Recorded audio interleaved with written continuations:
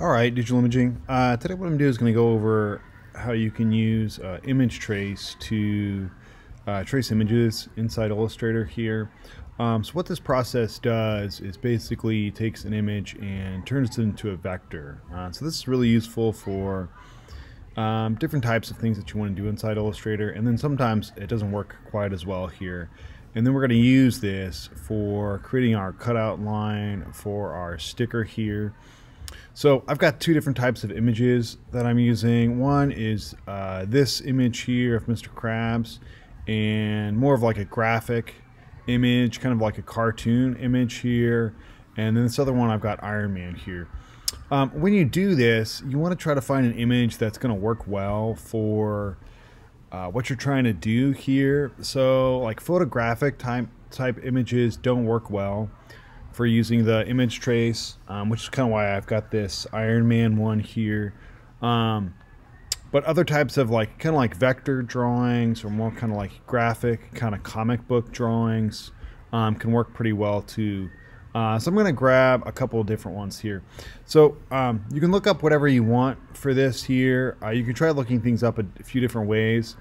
I'm going to just I could try looking up like Iron Man vector, or I could try looking up like Iron Man graphic, and those are all ways you can search stuff up and get more suitable images here. So if I look these up here, I'll find images that are more kind of computer drawn and more kind of simplistic, so they've been broken down into more easier things for the image trace to do here.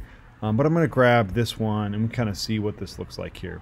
So remember, if you look at images on Google, you can see how big the image is. I can also filter things. So if I go to Tools, and I'm not for sure why this is kind of showing up weird, I can go to Size. Well, this is showing up kind of weird here. That's so weird. So usually, I'm not for sure why it's getting hidden behind here. So anyway, I can go to large, medium, or icon. Large is going to be the biggest size, and so Google will filter those things here based on this pixel size. But this one that I have here works pretty well. So like right now, this is 2000 by basically 1400 pixels. Around 1000 on the longest side, or is probably pretty good here. I'm going to do a right click. I'm going to go to open image in new tab here, and then if I click on this, now I've got this magnifying glass. I can click on this, and that's going to give me the maximum size of this image here. I'm going to do a right click, go to copy image. I can go back to Illustrator here, and then I can paste this in here. The image is a good sized image, and then I'm working on my sticker, which is a 4x4 size document here. So that's why this is kind of showing up that way here. Okay. All right. So I can do this a few different ways here. I can click on my image. This image is a PNG, so that's why the background has been deleted. So that's why you don't see a background here. Okay. Anytime I click on an image here, up here at the top is my image trace. I can get to my image trace panel a couple different ways here.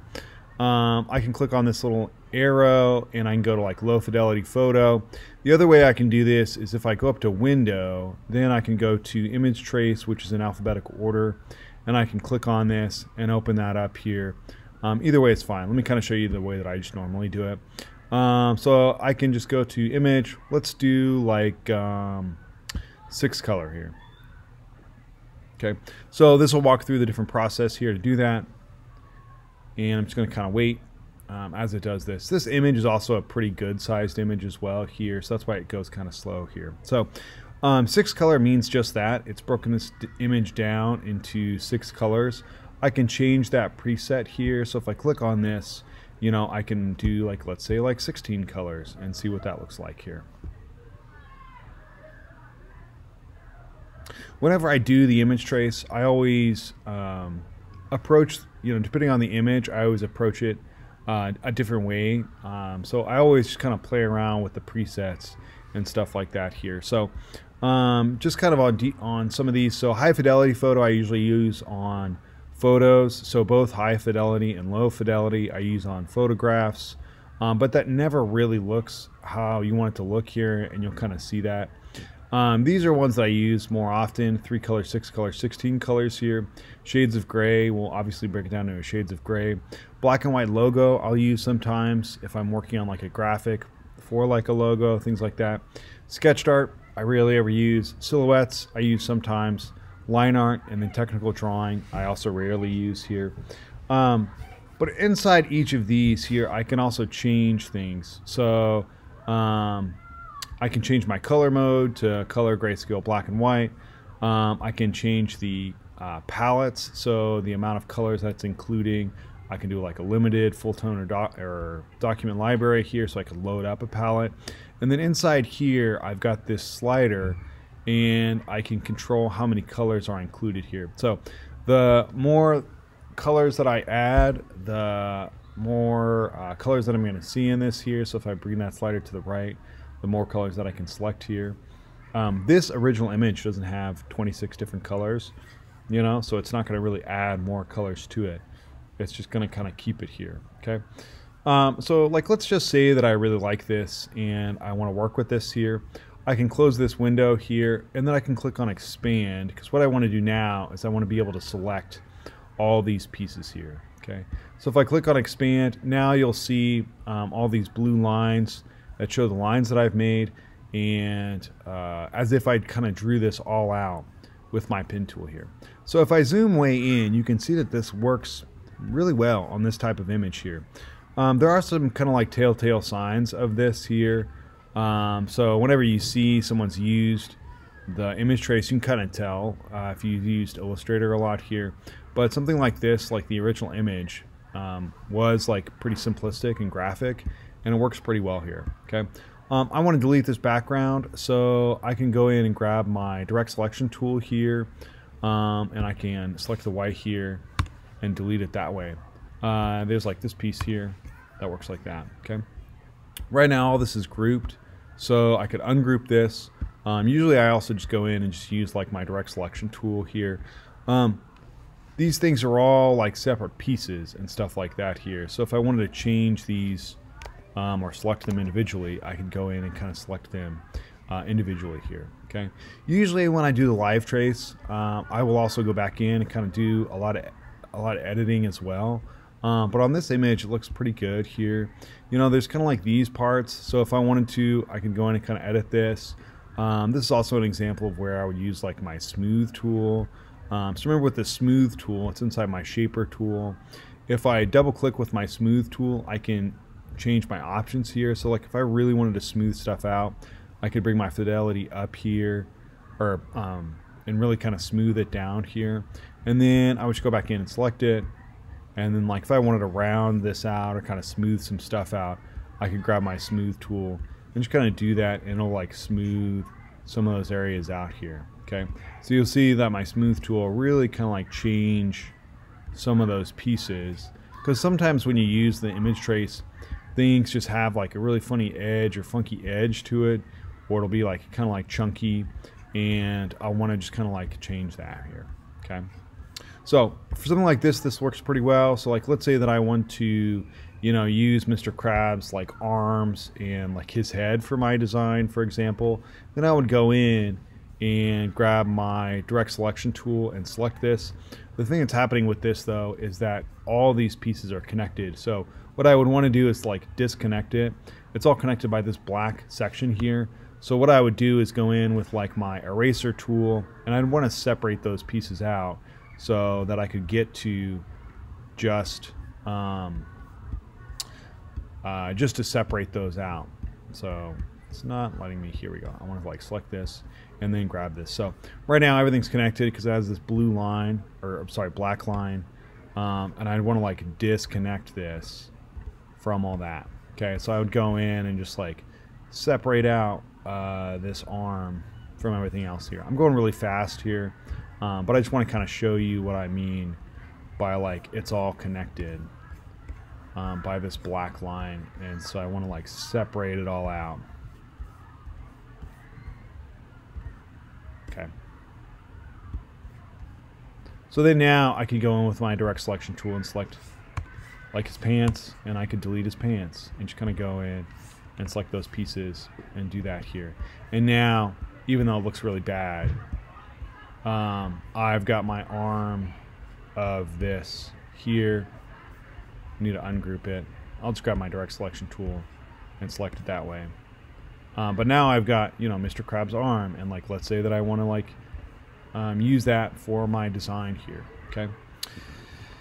So on this type of thing, it works really well. It looks really good here. Let's take a look at it here and see how it works with something like this here. So same thing, I can go in and select this, and let's do like low fidelity photo and see what this looks like. I'm gonna actually stop this, and I want to zoom in on this so you can kind of see what it looks like. So I've grabbed this high quality image from the internet, and I want to, like, let's say I want to turn this into a graphic here.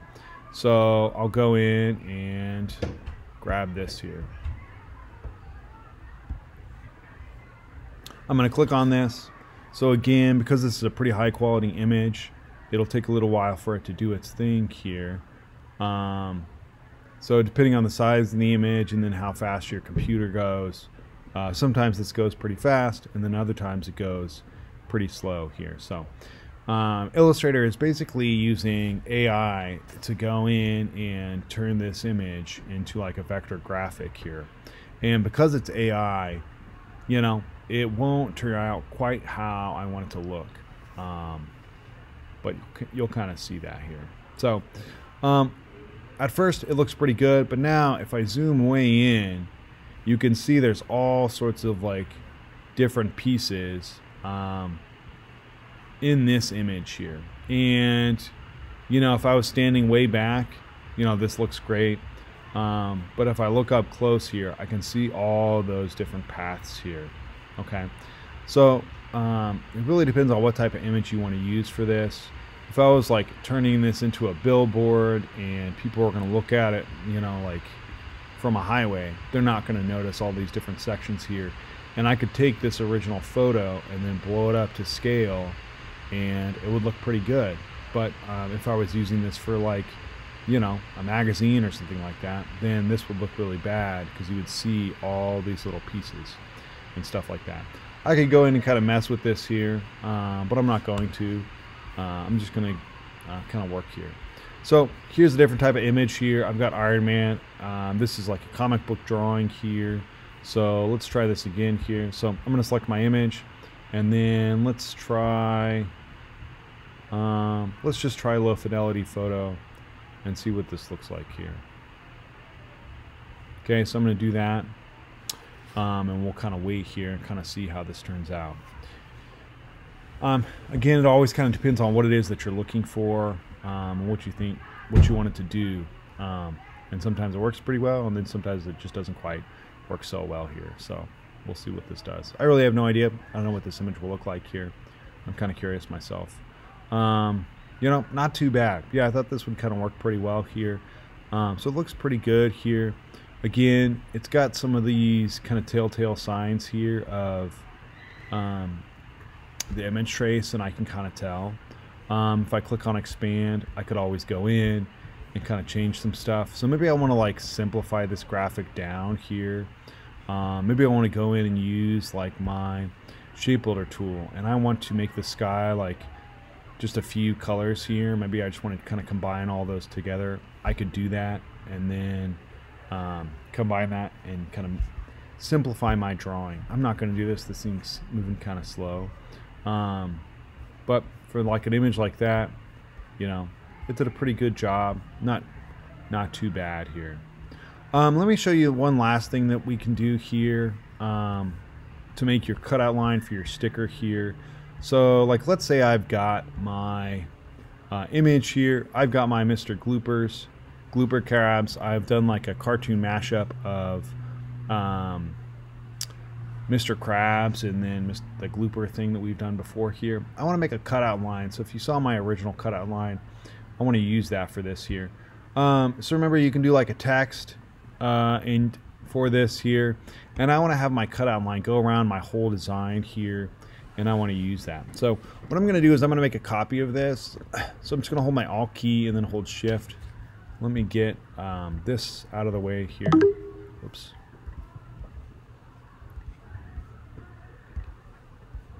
Okay. And then I want to select this, and what I want to do is I want to make this all one single piece. So I've got this, I've made a copy of it. It's got all my pieces and stuff. Right now this is grouped, so that's fine.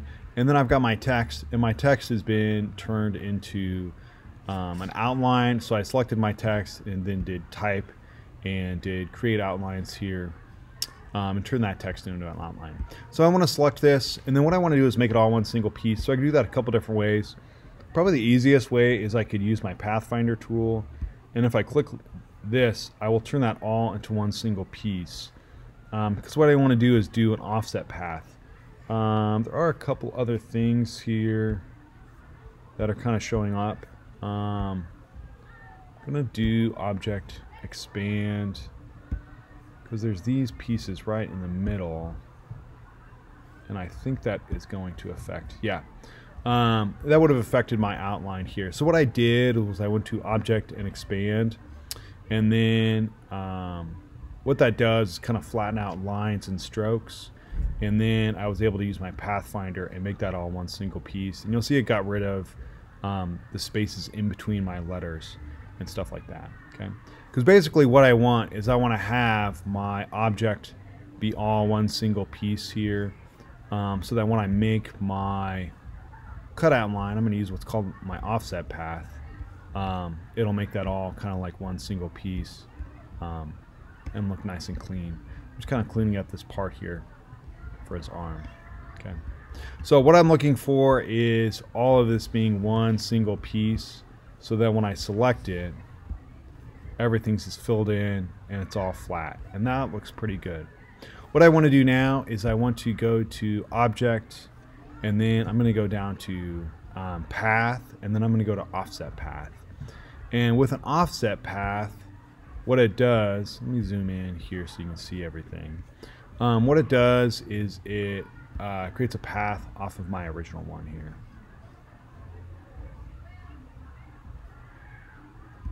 Okay. So this looks actually pretty good here. I've done this before. So our document is 4 inches by 4 inches. So right now this is set to like 0.1, basically 1.4, you know, so I could type in like 1.4 and do that. On my joins, I could also do a rounded join, and that'll kind of round this out here and do that, and then I could press OK. The problem is though that if you see this, it's all like separate pieces. What I want to do is I want to do the same thing again. I'm going to go to my Pathfinder tool. I'm going to make this all one single path. Okay. Then I can just change this to like a black line here, and that way you can kind of better see this here. This is just a reminder that 8th graders and 6th graders need to report to their first period fire drill line I'm going to at the end of lunch so that you can attend now. assembly. I'm just going to change the color here, and then I'm just going to put this behind. 7th graders, you will be going to pick up your backpacks and then go to your flex. Thank you. Hope you all had a wonderful lunch, Mustangs. Okay, and I'm just going to kind of bring this over here like that. I had to ungroup that. And then one last thing is, when I did that offset path, there's a couple things that I just want to delete here. So I'm going to delete that, and then I'll have my cutout line. So I'll select this, delete it, delete that, and then I'll just line this up with my sticker. I'm going to use a brighter color here, and it just makes it easier for when you cut this out. So I'm just going to use this pink that I had before here for that. Okay, so that's how you can make a cutout line, and then how you can use image trace for your cartoon mashup.